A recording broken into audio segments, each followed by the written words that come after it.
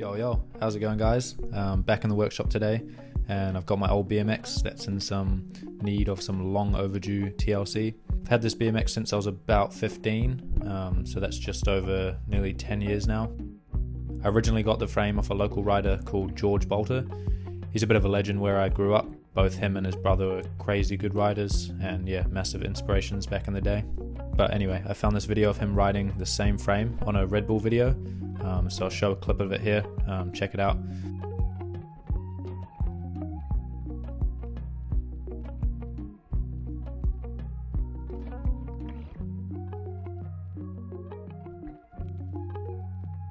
How rad was that? Still crazy to think that this is the same frame from that video. I'll leave a link for the video in the description for anyone that's interested. But yeah, I haven't properly ridden for about 5 or so years, and I'm pretty keen to get back into it, so I've got a whole bunch of new parts to fit. So the main issue is the front hub. I first noticed that it had a bit of a buckle, and then I noticed that the flange on the front hub looked a little bit wobbly. So after closer inspection, I noticed a crack. You should be able to hopefully see it here. It crosses about 5 to 6 of the spoke holes. No idea how long it's been like that, but I'll be building up a new wheel for it anyway, so nothing to worry about. The thing I always liked about this frame was that it has this super interesting investment cast head tube. The whole head tube is cast, allowing them to integrate part of the tube, which brings the weld joint actually back a little bit, which is the same as the seat tube joint and also the dropouts.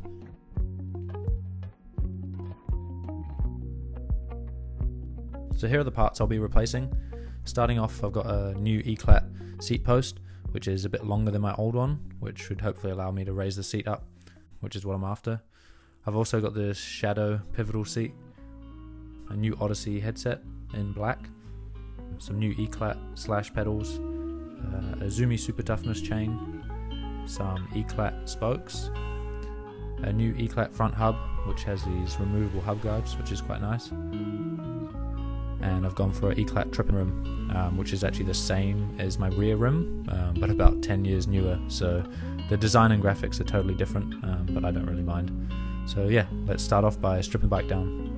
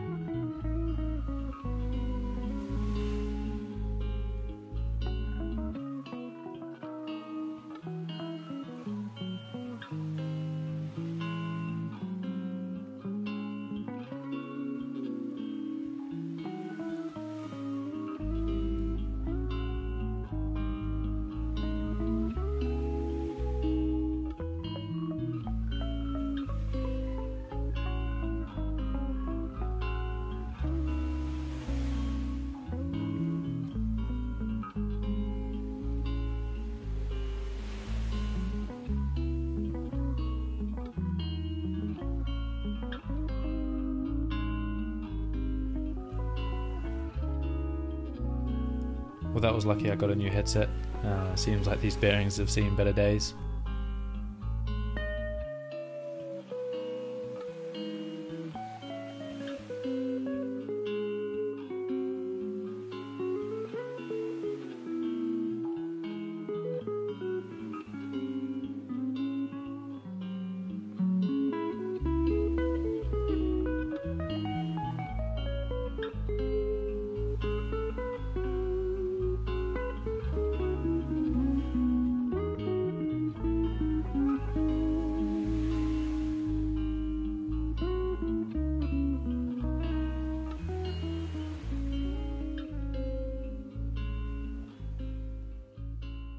So the frame cleaned up quite nicely.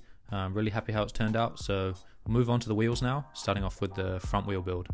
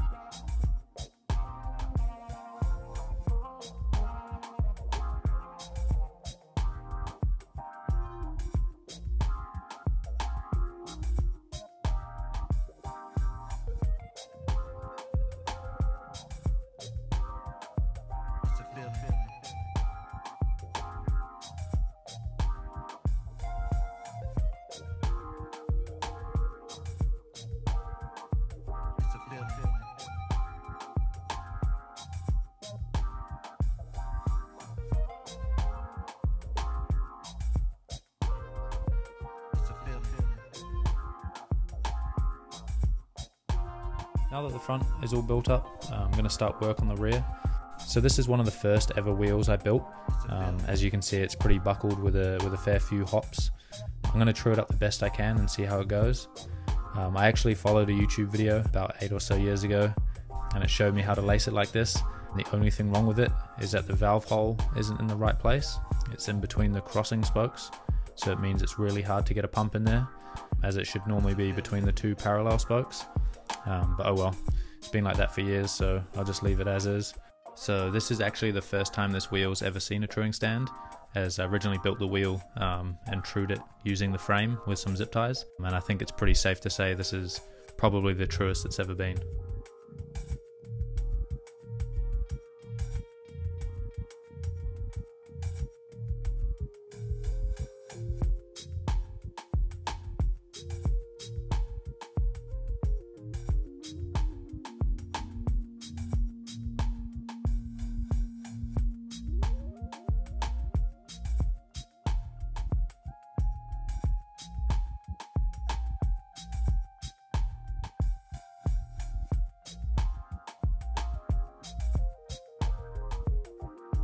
So these forks are actually from the same year as my frame, so the dropouts actually have the same investment cast design, which I think is quite cool, and they were originally gold back when I first got them, but I repainted them about 8 or so years ago with a spray can, hence why they look so beaten up.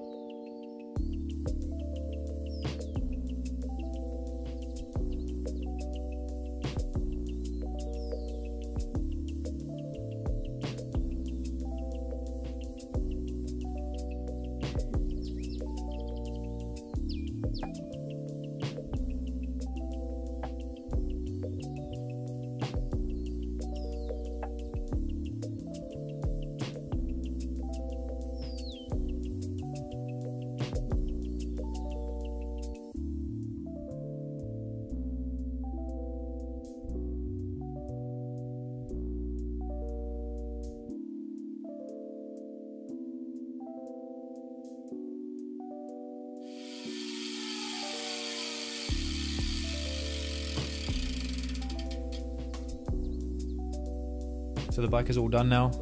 Really happy how the seat post looks, and I'm pretty stoked how it's all turned out. Probably the nicest I've ever had this bike built, so I'm pretty stoked. And yeah, thanks again for watching, guys. I really hope you enjoyed this one. Can't wait to take this thing out for a rip.